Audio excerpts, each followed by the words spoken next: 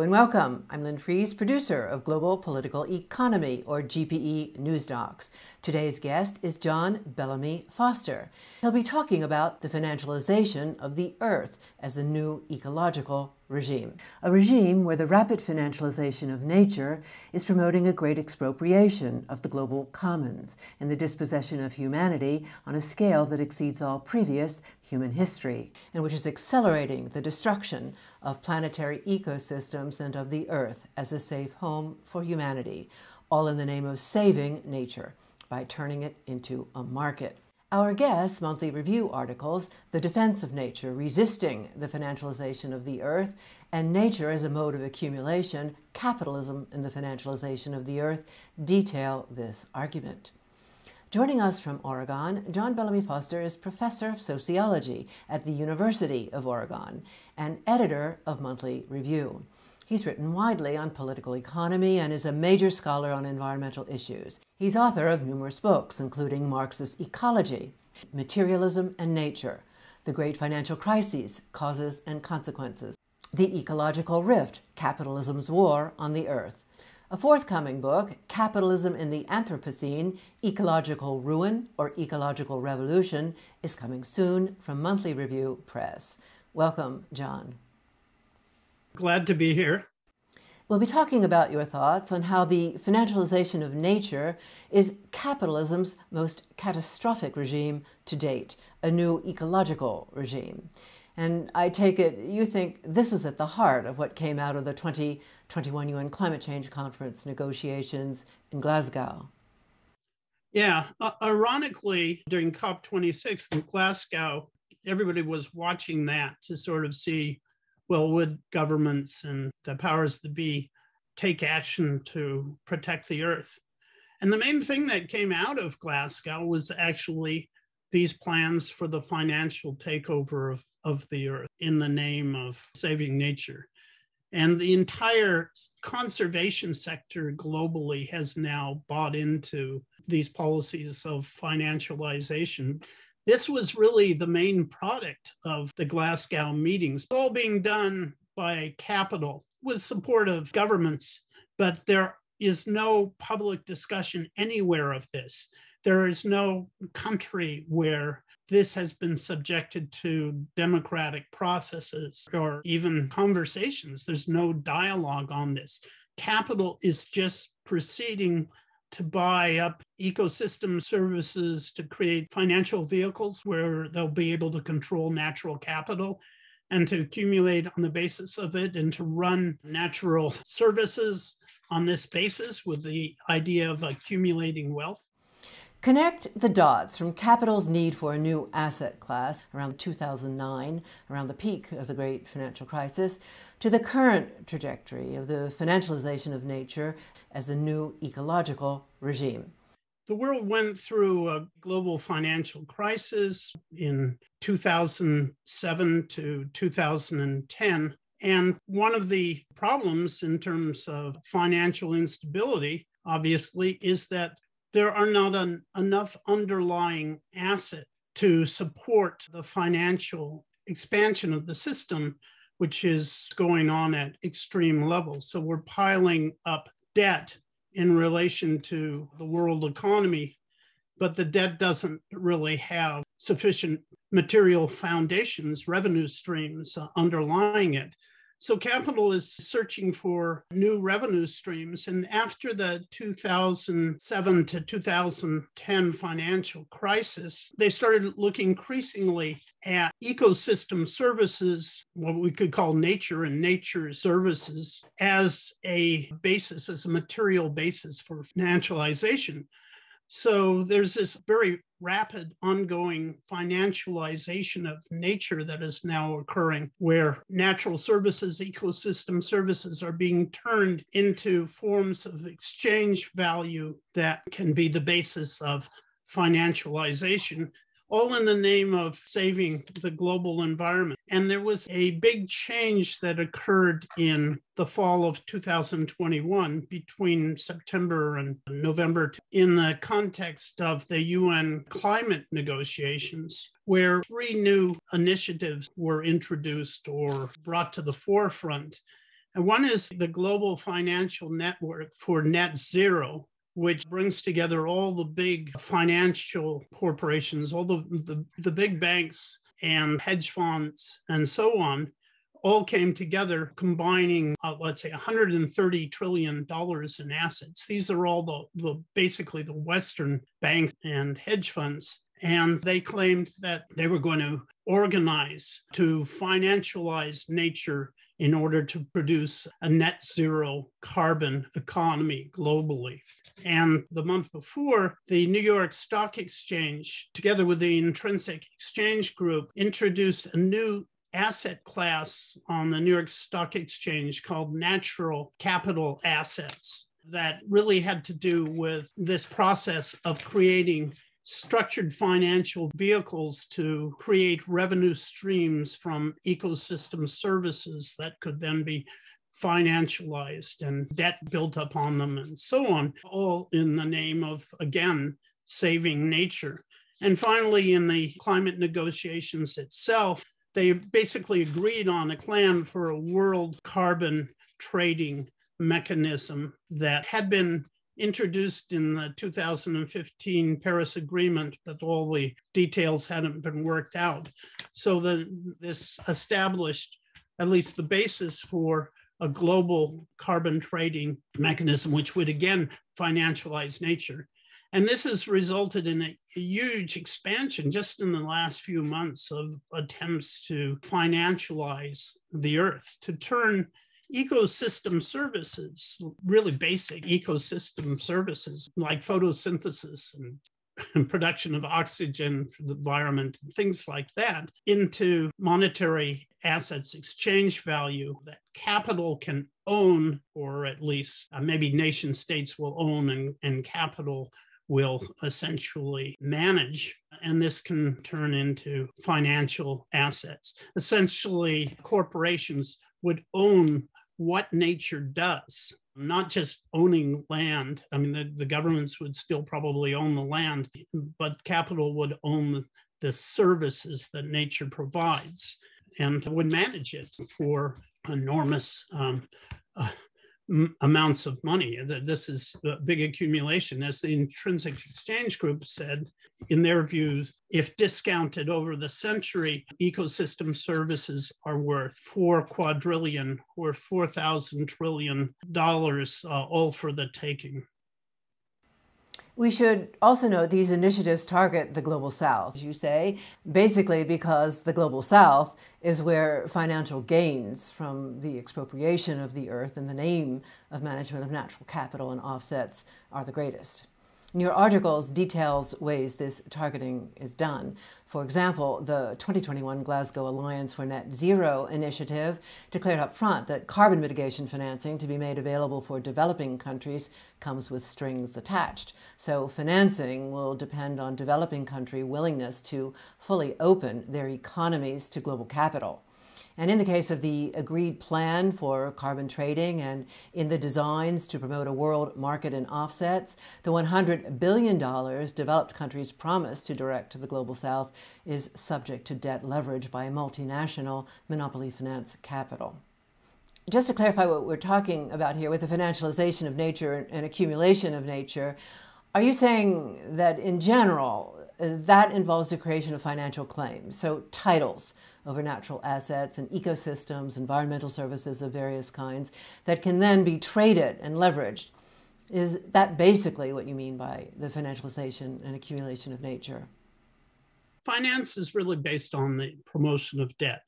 And from one perspective, money itself is a debt, but finance is based on the promotion of debt. And that means liens on the future revenue streams from underlying assets. What the debts represent, or what the creditors get, is revenue streams into the future.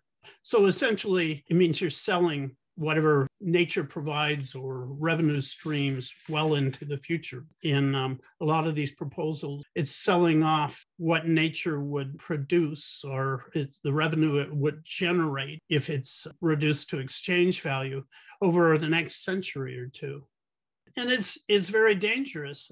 We look back to 2007, 2010, the great financial crisis. The whole financial system was really in danger of collapsing. And the structural changes that occurred at that time, and this is related to economic stagnation, are really still there. The financialization, the growth of the debt economy is in many ways at a much more extreme level than it was in 2007. And we're looking at other financial crises that could occur, another conceivable great financial crisis. This is because we create these debt bubbles which expand the economy, but eventually the bubble bursts and the consequences are there. And our economies are growing slowly, but we're also expanding the debt bubble at the same time. And so we're in this sort of stagnation, financialization track. Well, then if you try to financialize the whole of nature and try to run ecosystem services under capitalist principles regulated by structural investment vehicles, you're basically bringing nature into this financial bubble. But it's absurd because the laws of nature, and we can talk about the laws of nature as the scientific world does, meaning the biogeochemical processes of the Earth system, do not operate like capitalist markets, and actually attempts to monetize nature and treat it as a financial asset, as an economic asset, a stream of income in which we can impose debts. And this will create revenue according to the innate power of capital, and at the same time save nature. It's really a fairy tale. I mean, it's worse than a fairy tale. It's a complete fetish of capital and nature. John Maynard Keynes once said that we're in trouble when the underlying productive economy becomes a bubble on the financial system. But we're now creating a situation where the Earth itself is going to be turned into a bubble on the financial system, which itself is a speculative enterprise. There's a famous statement by 19th century chartist Dunning in his book on the trade unions that Marx quotes in volume 1 of Capital, where Dunning says that capital will do such and such for 12% rate of return, and it'll do even more. It will transgress laws for, say, a 50% rate of return. But for a 300% rate of return, it will lie and destroy, and it's willing to sell off humanity and the earth itself. And he points to the slave trade. And I think that's what we're in the situation. The returns are so great that capital is really mesmerized by this notion that ecosystem services discounted and projected over this whole century are worth $4 quadrillion. And then they can go in and have a piece of this. And the fact that this is so destructive is ignored. And also what they're doing is taking ecosystem services, not from the population of the earth as a whole even, but more immediately, they're taking nature away from indigenous populations. In Africa, for example, it's claimed that 90% of the land is essentially untitled, which capital can take over and reap the natural capital and ecosystem services. The reason for this is it's a legacy of colonialism, so that after the colonial period and the post-colonial period, it was sort of recognized that indigenous communities had common rights to the land that they lived on throughout history, but they didn't have any actual title. They just had sort of vague common rights, while the governments were given, like every government was seen as actually having the final right to all of the land in a country. And what's happening is that the indigenous claims to the land are being kind of removed. They are not treated as having the same basis as private property. And so these lands can be expropriated in land grabs. And a lot of this is now in order to gain hold of natural capital and ecosystem services. And it's ripe for corruption. My article starts out with a massive case of corruption over natural capital in Malaysia's Borneo state of Sabah. So we're seeing struggles of indigenous people over this financialization of the earth as well. John, I'll quickly round off for viewers on points you just made about the struggle of indigenous peoples and the innate power of capital. First, on the fairy tale of the innate power of capital, and so leans on the future production of the economy. As ecological economist Herman Daly has put it, to cite a few lines from your Defense of Nature article, quote, "The capitalist growth economy, while continuing to profit in the course of its creative destruction, is ultimately faced with physical limits of an earth system which does not, like compound interest, increase exponentially.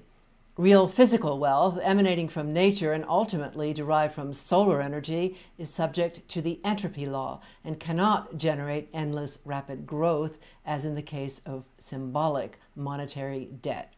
The conflict between finance-based economic expansion and the ecological basis of society is thus inevitable."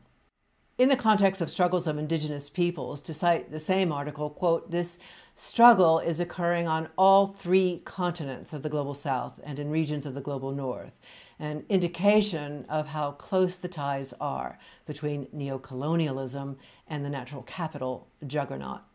And as you say in these articles, the financialization of the earth is promoting a great expropriation of the global commons and the dispossession of humanity on an unprecedented scale.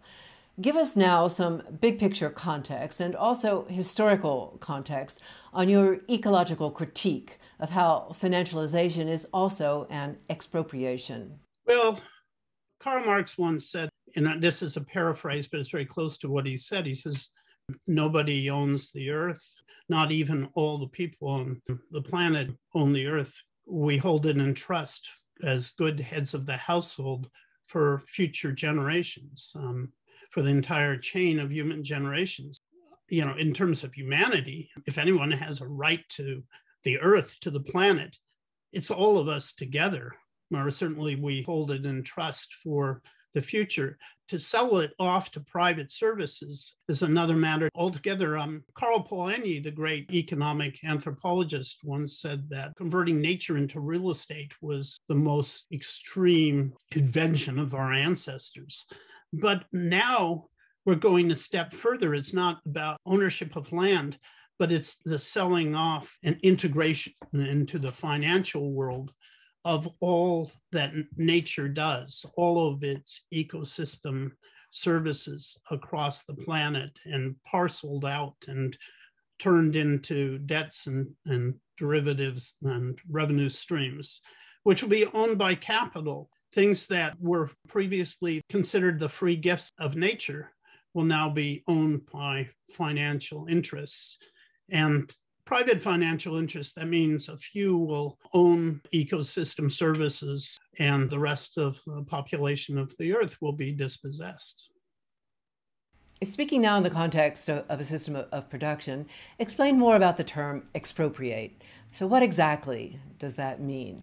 Expropriate basically means taking without return. We have to take from nature in our production, and there's nothing wrong with the free appropriation of nature on behalf of humanity as a whole. There is a problem when nature is treated as a free gift to capital, as nothing but a means to capital accumulation. And there's a problem when the appropriation of nature doesn't occur in a sustainable way. That is, there's no reciprocity, there's no giving back in any way, so that it becomes a form of robbery. You're taking without replacing, and that always results in destruction. And our system basically does that. Now, there are resources that are irreplaceable, that can't be replaced. Herman Daly set out how we can use all resources sustainably. And we have to conform to those rules, or we're really destroying the ecological basis of our own existence. Ecologists talk about the tap and the sink. The tap refers to what we extract from nature.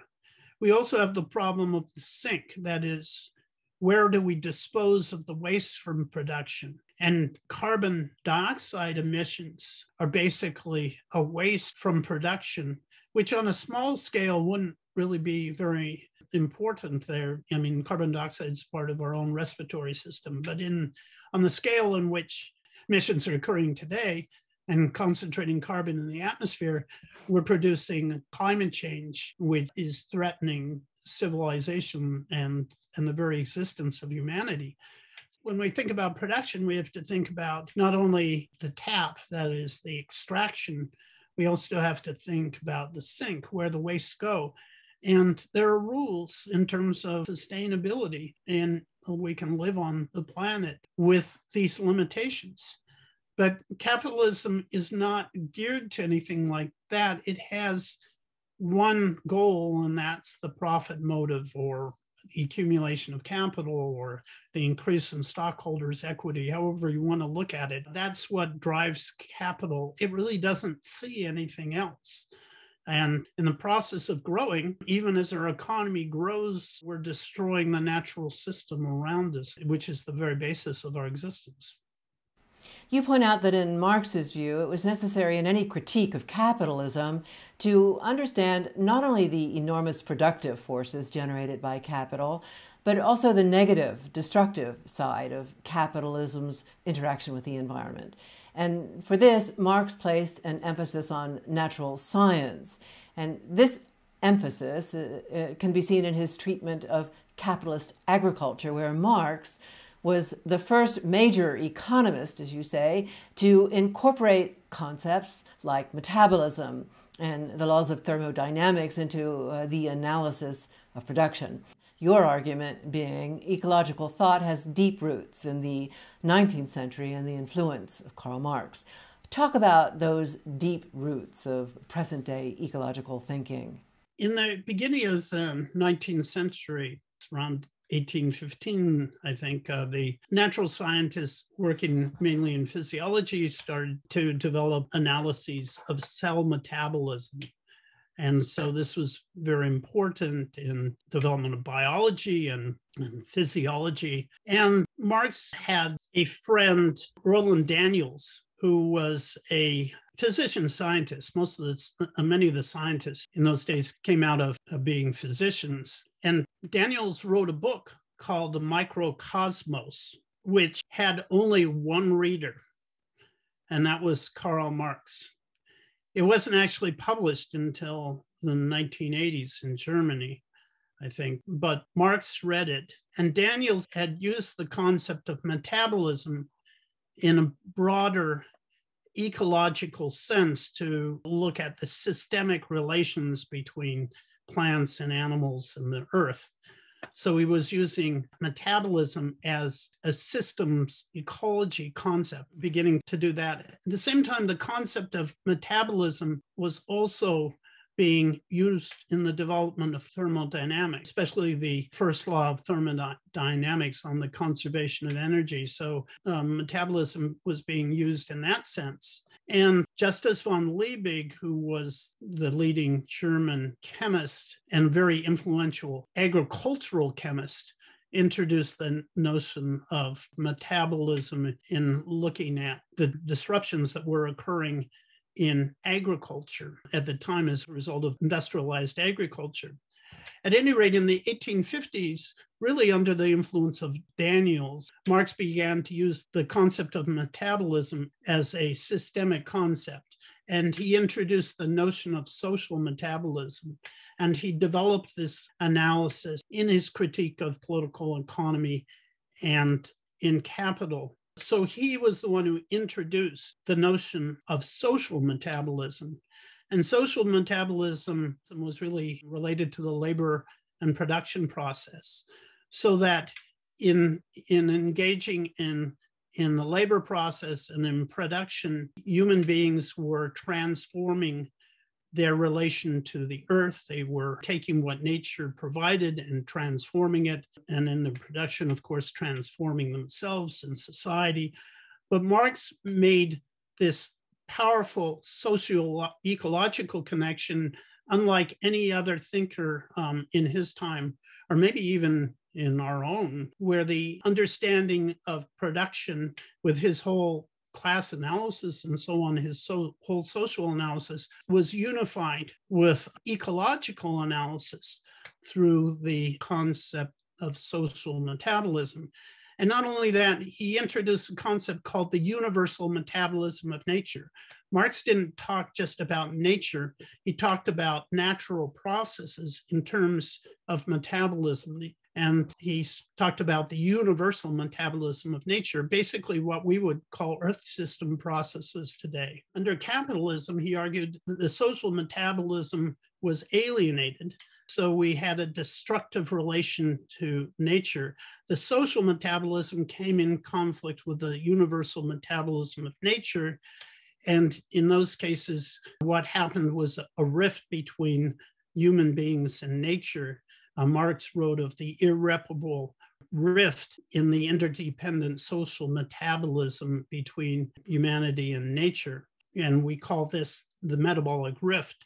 And his theory of ecological crisis, which was very pronounced and connected to his whole critique of the social system, is really defined by this analysis of the metabolic rift. Marx's usage of metabolism actually influenced other thinkers in his time and afterwards. For example, the leading British natural scientist, the leading British biologist, really a zoologist, E. Ray Lankester, Darwin and Huxley's protege, was also a close friend of Marx. Lankester was the leading developer of an ecological crisis analysis in the late 19th and early 20th century. And this same ecological systems approach, which was rooted in metabolism, gave rise to the concept of ecosystem, which is our main ecological concept. And that was developed by Lancaster's student, the botanist Arthur Tansley, and working in conjunction with systems theory developed by Marxist mathematician Hyman Levy, but building on this conception of metabolism. And this all goes forward from there so that we now speak of the Earth system metabolism. So Marx's approach is completely integrated with science, ecological science down to the present day, operates with these same conceptions. I'll have another stab at some of your essential argument on how financialization is also an expropriation and related to the robbing of nature you referred to earlier. So take us through the 19th century concept of robbing the soil into the present, whereas you write in the Defense of Nature article that, quote, the original expropriation has metamorphosed into a planetary juggernaut, a robbery system encompassing the entire Earth, leading to a more universal dispossession and destruction. And with respect to the original expropriation, to cite the Nature as Mode of Accumulation article, quote, the expropriation of the commons, its simplification, division, violent seizure, and transformation into private property constituted the fundamental precondition for the historical origin of capitalism. And what Karl Marx referred to as the original expropriation of the commons in England and in much of the world generated the concentrations of wealth and power that propelled the late 18th and early 19th centuries' industrial revolution. And as written in parenthesis, this original expropriation often involved various forms of slavery and forced labor. So in a nutshell, from the original expropriation to the great expropriation, explain this reference to the robbery of nature. In the book, The Robbery of Nature, that Brett Clark and I wrote together, we connected the issue of the rift, the metabolic rift, to the issue of the robbery of nature. Going back to Marx and his discussions in Capital and elsewhere, and to Justice von Liebig and others, we argued that the rift, the metabolic rift, or the rift in the metabolism between human beings and nature, was a product of the robbery of nature, not addressing the need for reciprocity and sustainability in the relation to nature. So taking from nature and not giving back is a form of theft or robbery, expropriation, in fact. So expropriation is a form of robbery, stealing, but not just nature. It's expropriation of human bodies in many cases. We look at slavery, We look at the oppression of women, problems of social reproduction, and these kinds of issues, the oppression of women, slavery, the super exploitation of people in the global South, are all issues of robbery, and the seizure, of course, of the financialization of nature, land grabs. These are all forms of expropriation that then create the basis of private property, capital accumulation. And capitalism constantly seeks to expropriate people, resources, land, nature, in order to expand its system. So the robbery of nature is integral to the problem of the metabolic rift. The metabolic rift, Marx explained originally in terms of the soil crisis in England and elsewhere in the 19th century, where industrial capitalist agriculture was intensively removing nutrients such as nitrogen, phosphorus, and potassium from the soil in the food and fiber that was being exported to the urban center with the concentrated industrial population. And the nutrients which were being shipped in the food and fiber hundreds and maybe thousands of miles to the cities did not return to the soil again. So they had to try and get bones from the Napoleonic battlefields and the catacombs of Europe to have natural fertilizer for the soil, and guano from Peru, establishing the whole massive guano trade where they use Chinese labor, basically expropriating their bodies and killing them off very rapidly in order to get the guano, the bird droppings, to fertilize soil in England, which was being depleted by industrial agriculture. And this kind of robbery of the soil is a model of how capitalism robs resources and land everywhere, taking without putting back, not following ecological principles, ignoring permaculture, building monocultures, and basically destroying the earth. So the robbery is the source of really the metabolic rift itself. And that rift between human beings and nature is how we can understand ecological crisis. It's all rooted in the system of production, the capitalist system of production, which has now been globalized and financialized, and is really driving the world to the wall. The capitalist system of production, as we all know, is based on commodity production for exchange value and endless capital accumulation. So a treadmill of exchange, profit, and accumulation. Your monthly review articles clarify how the concept of natural capital originally arose as a defense against the capitalist system of production for exchange value. Briefly explain that, and then the related concept of the Lauderdale paradox.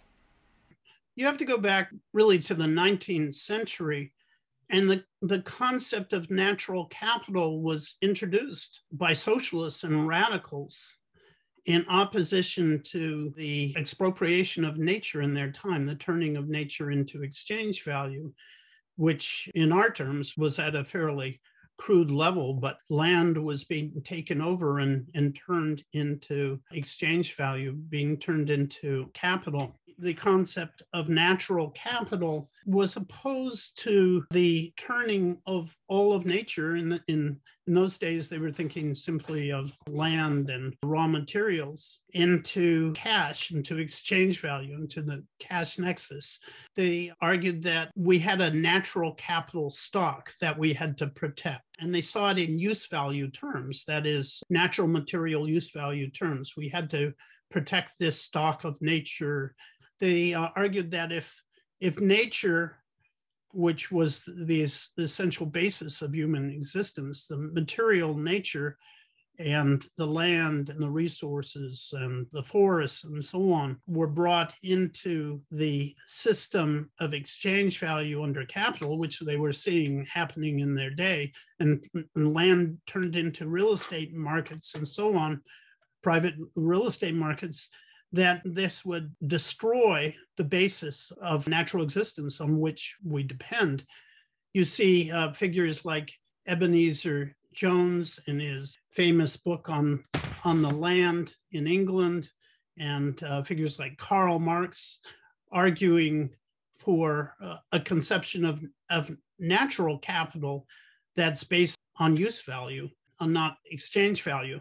Marx later abandoned the notion of natural capital because he thought that it led to the notion of the naturalization of capitalism. And so he adopted a different vocabulary, distinguishing between earth matter or nature and earth capital. That is, when capital takes over nature and turns it into exchange value.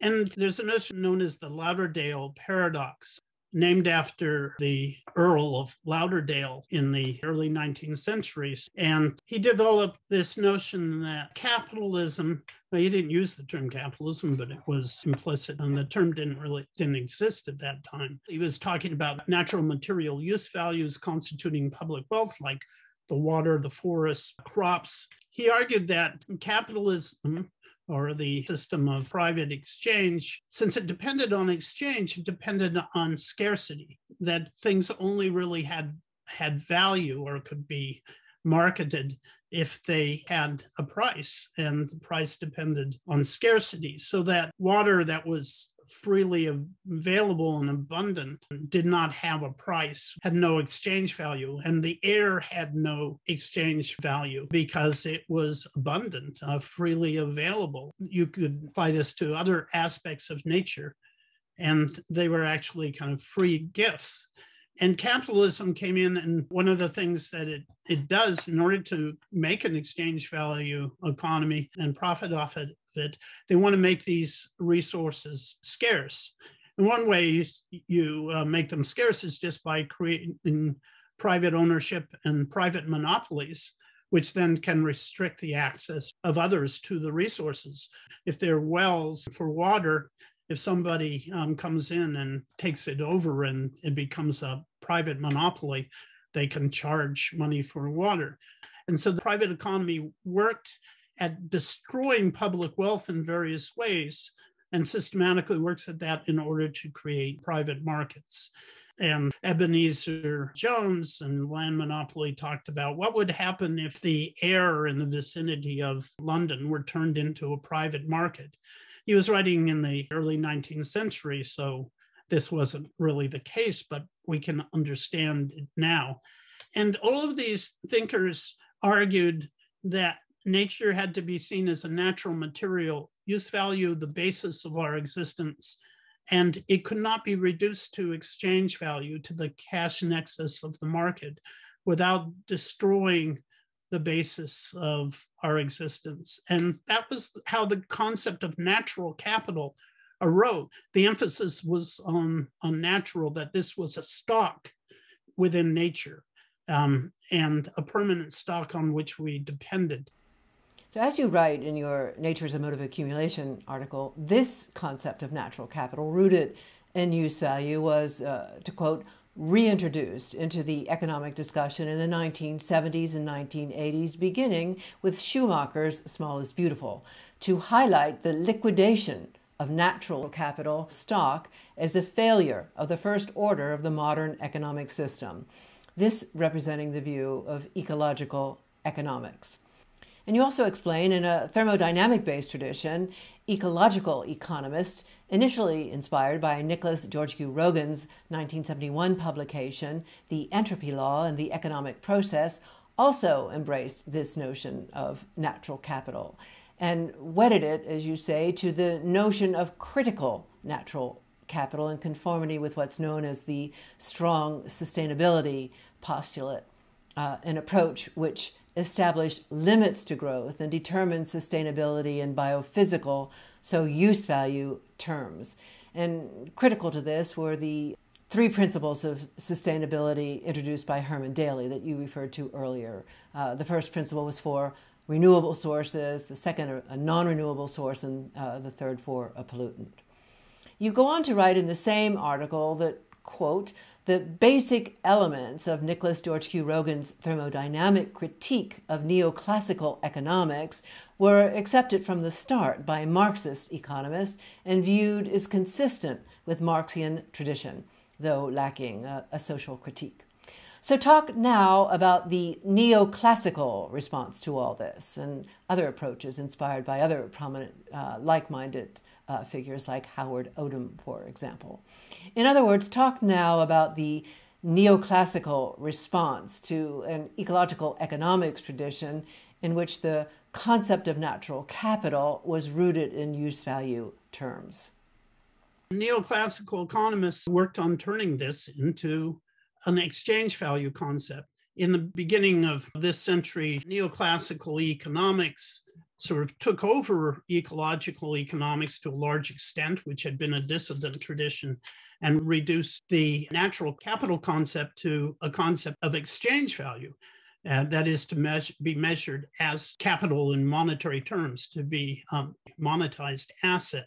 The notion of use value, of nature as constituting use value, really isn't present at all in neoclassical economics, which doesn't use the concept of use value. So basically, there was this switch, and part of the switch was associated with the calculations they made of ecosystem services and of natural wealth. And once those calculations were made on largely bogus grounds, because they were turning into hypothetical markets, things that weren't markets at all. So once they put the price tag on it, then capital started to see, well, how can we actually make these into markets that we can then capitalize on? Talk about how these calculations that put a price tag on nature were arrived at.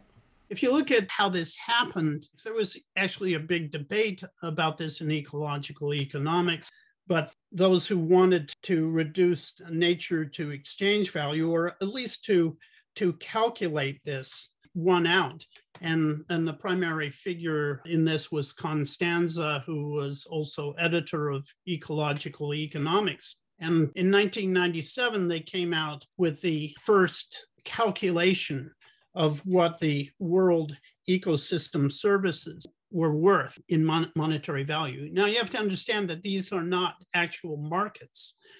So they did all sorts of fancy maneuvering to convert what nature does into markets. So they divided what nature does globally into 17 ecosystem services occurring all over the planet.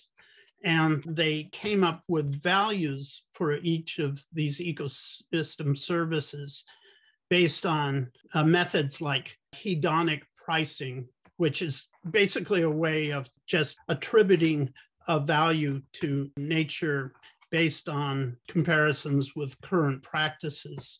So they use these kinds of techniques, and they use what they call contingent valuation, where they draw a hypothetical market and then survey consumers on what they're willing to pay.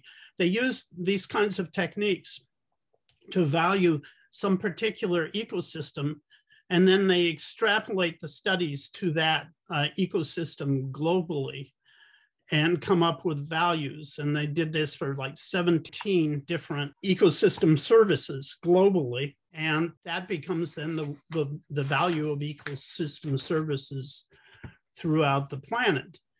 They ostensibly did this in order to put a value on nature so that people would protect it. But the moment this started to happen, and it was predictable, capital began to see that these ecosystem services could be turned into markets, valued and turned into markets, and financed through debt and purchased, and a basis for financial accumulation. And the same group under Constanza came out with another estimate of the world ecosystem services, which was even higher.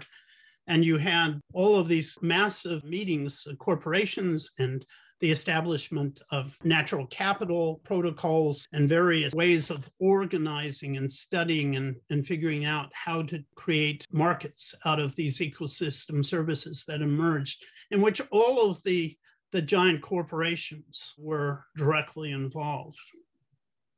Give us more of a picture of the ramifications of this switch in ecological economics? In the 21st century, nature is now treated as capital, as exchange value, as a source of exchange value. And if you look at the concept of natural capital, that is seen in this new kind of neoclass, the dominant economic perspective.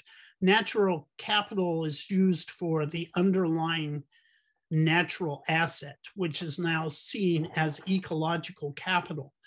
But all of the estimates and projections and all the financialization is based on the concept of ecosystem services, which is seen as the revenue stream provided by nature. When nature does things like photosynthesis, it's providing a service supposedly to the world economy.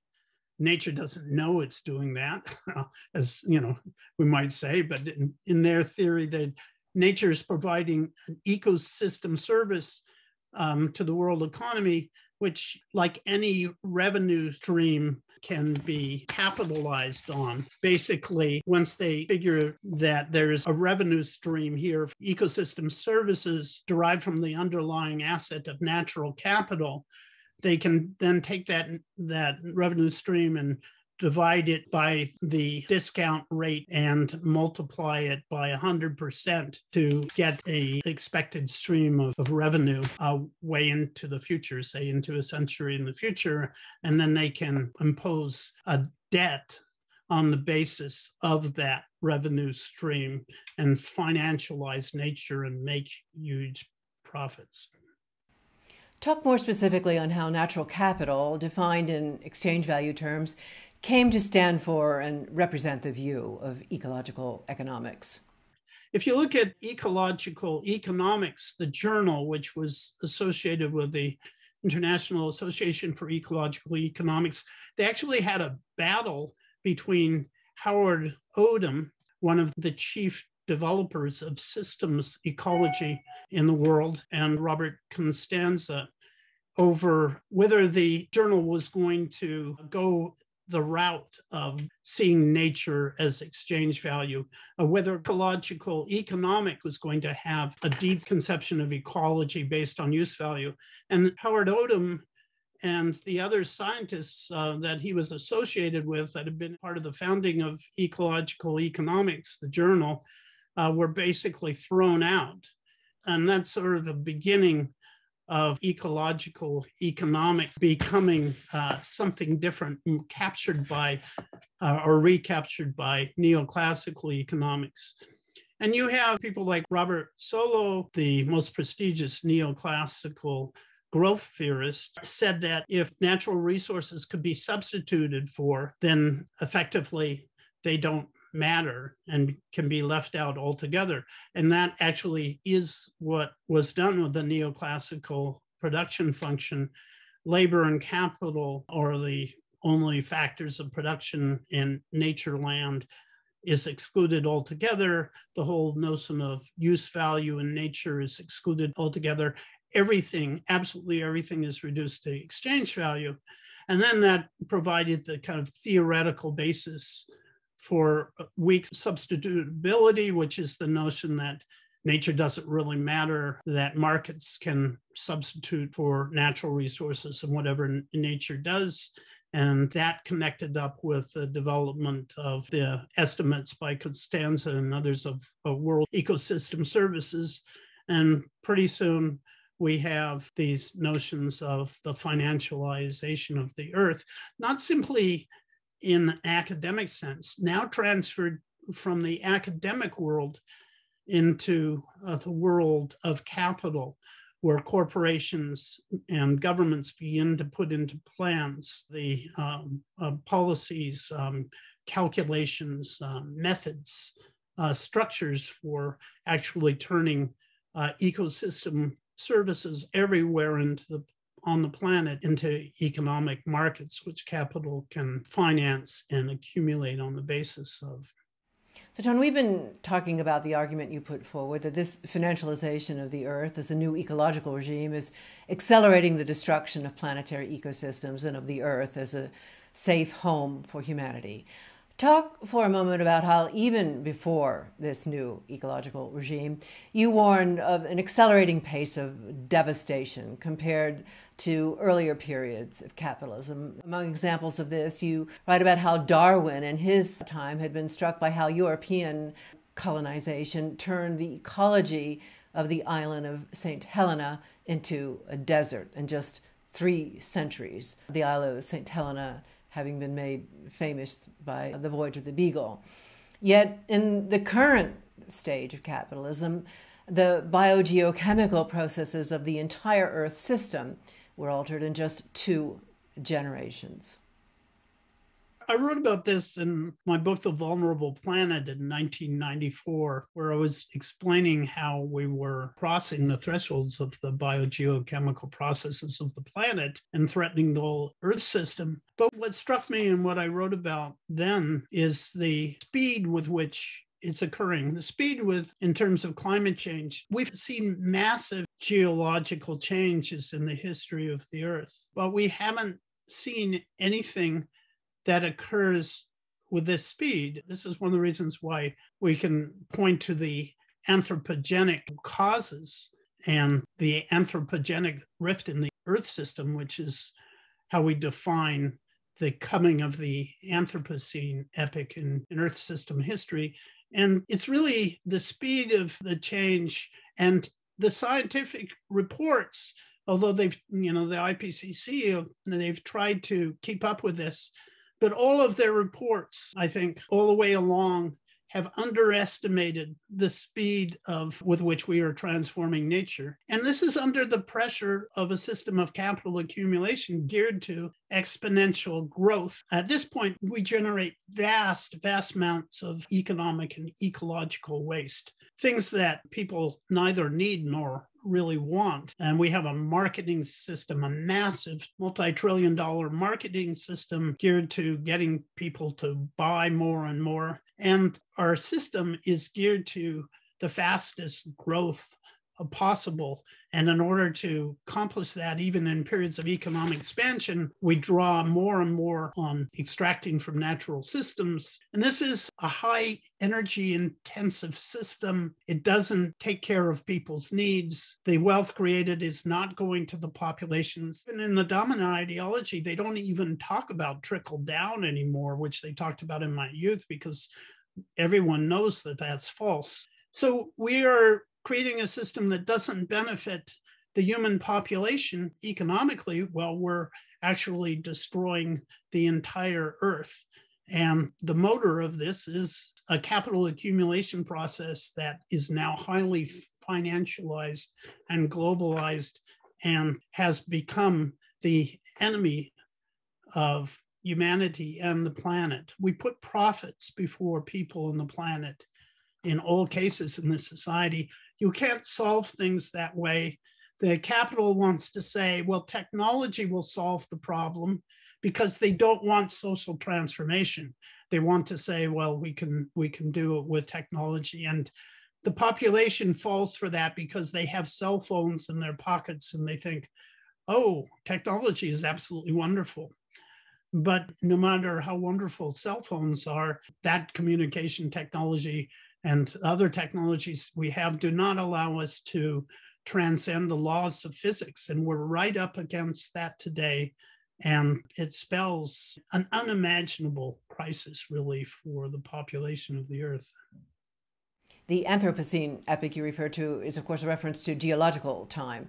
To cite the flyer from your forthcoming book, the Anthropocene epoch, quote, marks a changed reality in which human activities are now the main geological force impacting the Earth as a whole, generating at the same time an existential crisis for the world's population. Talk more about the issue of the capitalist argument that technology can save humanity from ecological ruin. So things like geoengineering. Well, it's not just geoengineering, but things like carbon sequestration methods and direct air capture. But it's interesting, in the 6th assessment report, AR6 of the IPCC, the mitigation part of the report, part 3 by Working Group 3, was published in April of this year. But the actual scientific consensus report, the report as written by the scientists themselves, was completed in August 2021. And governments in the IPCC process have the right to come in and rewrite the scientific report, the summary for policymakers. And they rewrote the science report entirely. Practically every line in the scientific consensus report was censored by governments and in some places turned into the direct opposite. And we know this because Scientific Rebellion in August 2021 leaked the scientific consensus report on mitigation, which we posted on the Monthly Review website. So you can compare what the scientists decided to the published summary for policymakers from governments. And we find that in the scientific consensus report, they said these technologies are not available, won't work, cannot play a major role in keeping us below 1.5 degrees Celsius or even below 2 degrees Celsius. And they said other things like coal-fired plants had to be eliminated globally this decade. And what we need is basically low energy solutions, which can improve society's conditions, as that report said, improve the conditions of everybody on Earth, but also using less energy in the process.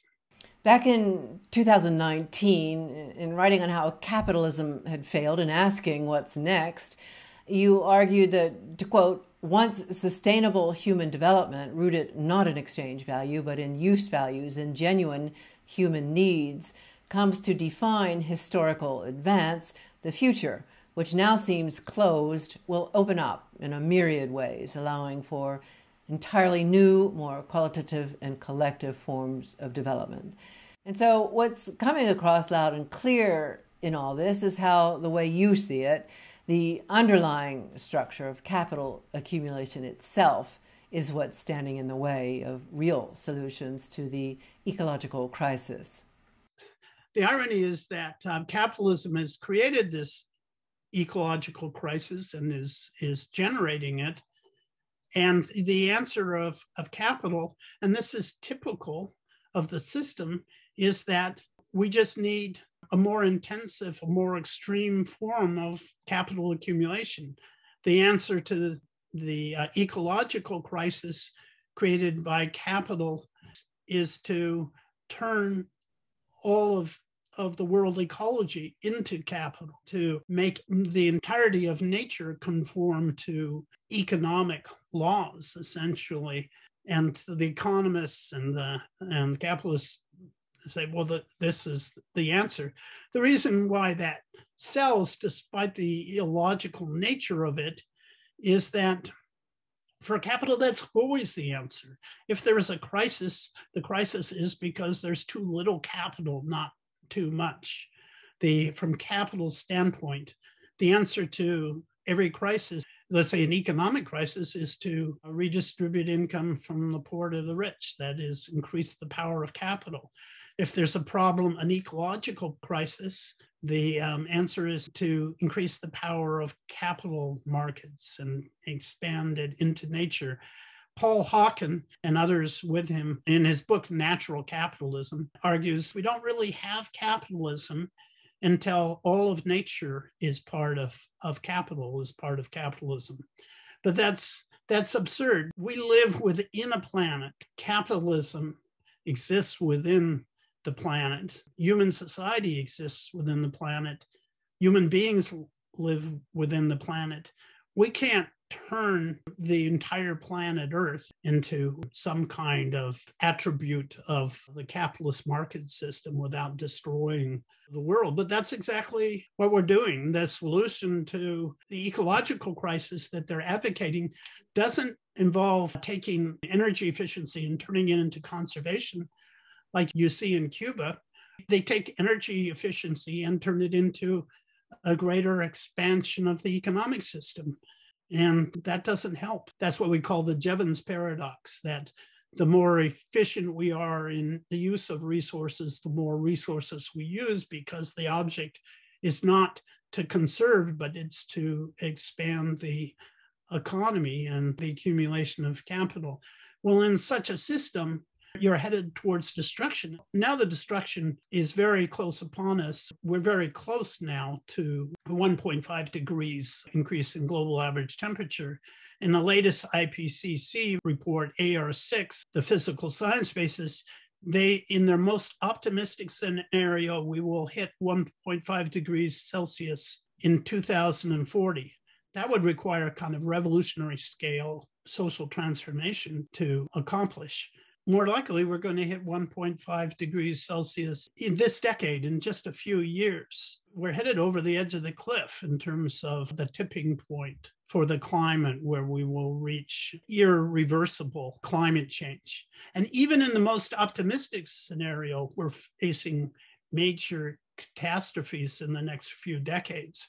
But if we don't take the action that prevents irreversible change, we will be threatening civilization itself in the broadest sense, and the human species and billions of people on Earth. We have to have a different method. 60 years we've known about climate change, accelerated climate change, or accelerated global warming. And all we've done is promote capitalist solutions that have gotten us closer to the edge of the cliff. And we're now on a runaway train. It's time to pull the emergency brake. There's a lot more behind this and a lot more to come in your forthcoming book on capitalism in the Anthropocene, ecological ruin or ecological revolution. But for today, we're going to have to leave it there. John Bellamy Foster, thank you. Thank you. And from GPE News Docs in Geneva, Switzerland, thank you for joining us.